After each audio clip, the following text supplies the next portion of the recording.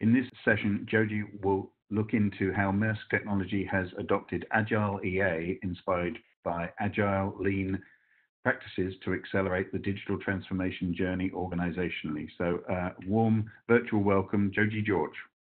Over to you. Thank you, Steve. Can you hear me? Yes, we can. Oh, thank you. Hi, everybody.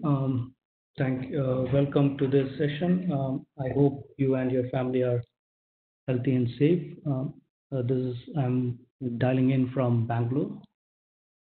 Before I start, let me give you a quick context to this. So when I joined Maersk, the idea was to start the digital transformation journey there, and the last 6 to 7 years, right, I have been mostly involved in the transformation journey. Is in two major domains. One is healthcare, and another is obviously transport and logistics. And without much, I'll just jump into the first thing. So before we start on that, let's look at some of the key drivers, which is making digital transformation a must-have in today's world, right? And this is also from what we see in the industry today. Let's from the top, the connectivity. We are all in a connected world today. We have social media, mobile apps, a lot of IoT, cloud. All this is, helping us get connected, and that's having an impact on the behavior that the customers have, right? They want a multi-channel experience. They want things to seamlessly move around. That's one of the big drivers for digital transformation. The second aspect is obviously about expectations and with the new digital native solutions out there, the expectations from our customers are increasing like never before. Now it's not just enough that we do our traditional things. So the traditional organizations like Maersk and others have adopted digital in every form and factor that they could do, so that they can not only be in the race for digitalization, but also be not disrupted by the digital disruptors that we see in the industries. The third key factor is about speed and agility, and this is nothing new in the digital world. We know everything is about having speed and being agile in what we deliver to the business. And key to that is obviously that in the new world, it's all about being fast rather than slow. Gone are the eras when we said being big is enough versus being small players in the market. And finally, the competition is increasing as never before. We have digital players out there. We have the traditional businesses. So the only way the traditional companies like Maersk can survive is be there, take digital as the competitive advantage to what it does and serve its customers much more better. With that, if you look at how this is all getting translated, and data is one single factor which is driving all this. Let me dive a little bit into where we see ourselves from a real world example. On the left is a pictorial representation of what the transport and logistics industry is going through. The expectations that the customers have is all about how can we be not only do just transport my cargo from point A to point B. It's also about how do I get complete visibility into that? How am I knowing all the exceptions that happen? It's also about what happened to the cargo I send out. If it's about your fruits and vegetables you send out, you want to know whether it survived the whole transit. So there are multiple factors that is driving here those things. And if you look at transport and logistics as an industry, we are way behind in digitalization. There's a lot of still paperwork happening. There's a lot of handoffs because of the nature of the business. We cross borders on the land and on the ocean, right? And that's a pretty complex business to be in. Customers but today demand the ease of business and the flexibility that we see in many other industries. And one of the industries which is closest to what we do is airline, and they demand that we are as fast and flexible as the airline industry is. Which means that we have to manage multiple integrations not only within the ecosystem we work in, but also with the customers themselves. We integrate directly into their enterprise systems so that they are able to manage and orchestrate their supply chain better.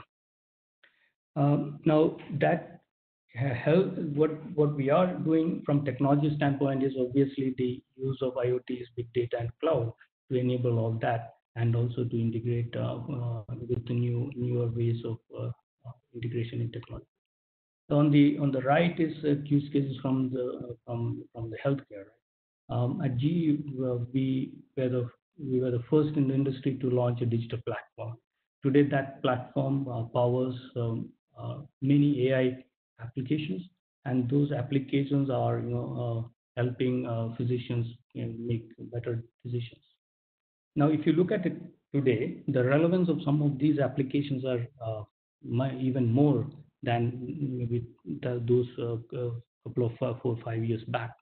And in this era, in these times of pandemic, when we are in a lockdown, things like virtual board meetings and telemedicine is even more important, and that all started many years back.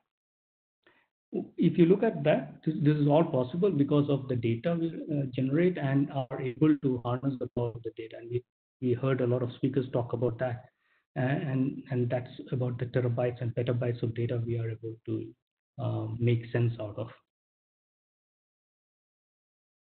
Shifting gear to how does EA play a role in that, right? And let me draw upon the story we have within Maersk.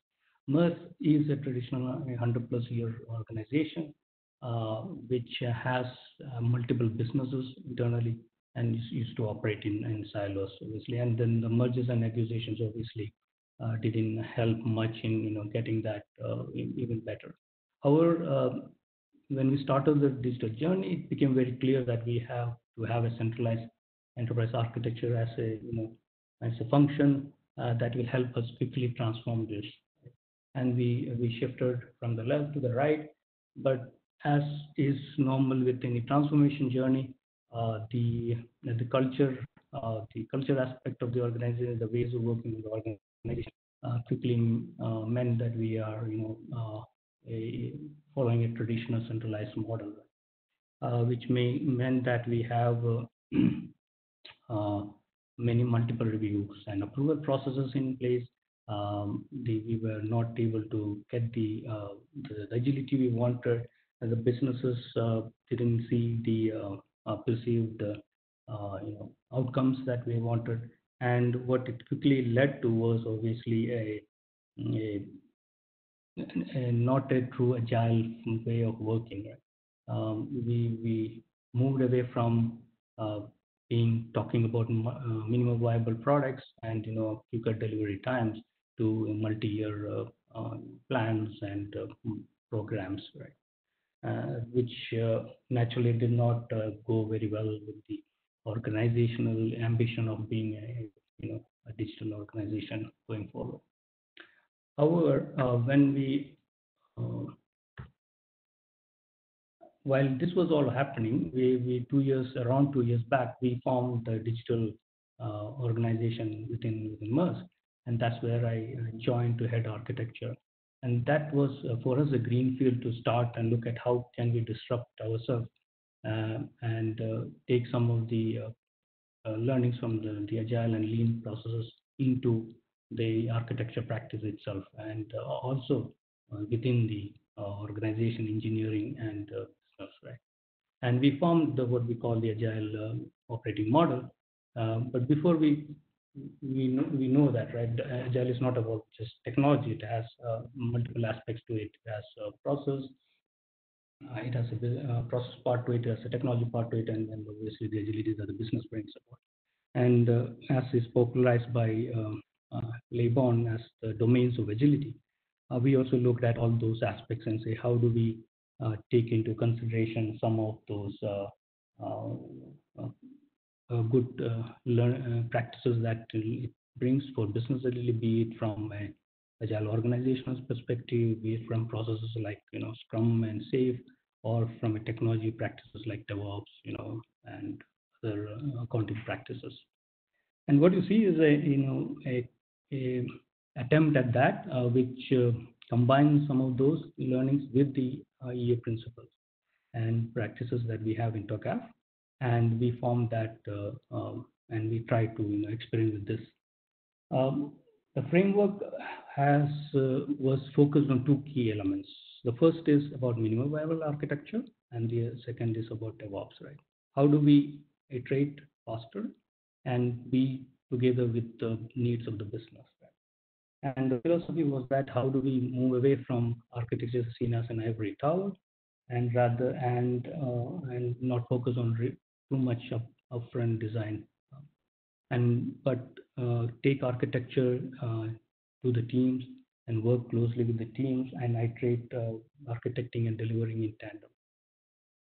Now that meant that we also had to bring in some changes within the engineering organizations. We said that teams are agents of the architecture. Architects are there to support and be there throughout the life cycle of the products that we deliver.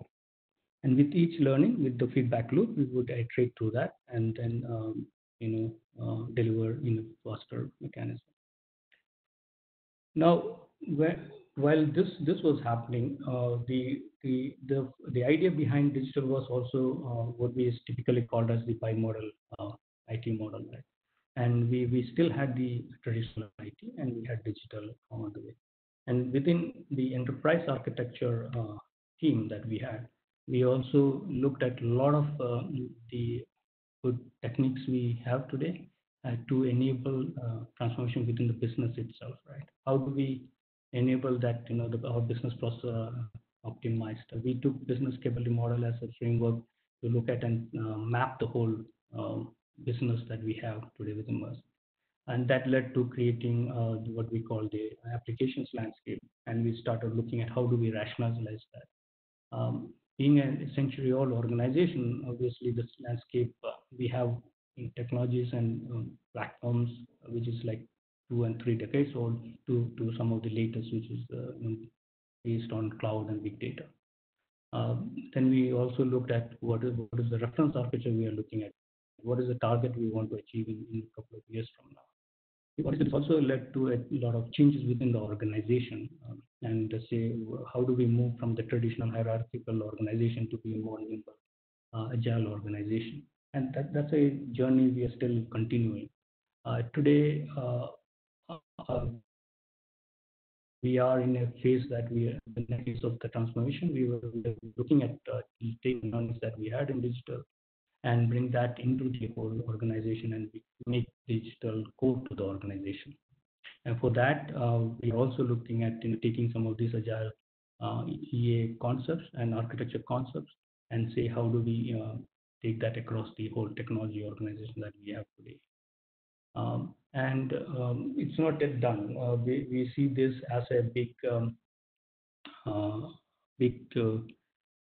factor in the whole organizational change and the thinking process of how do we accelerate the journey we are in, and how do we take some of these learnings into the organization.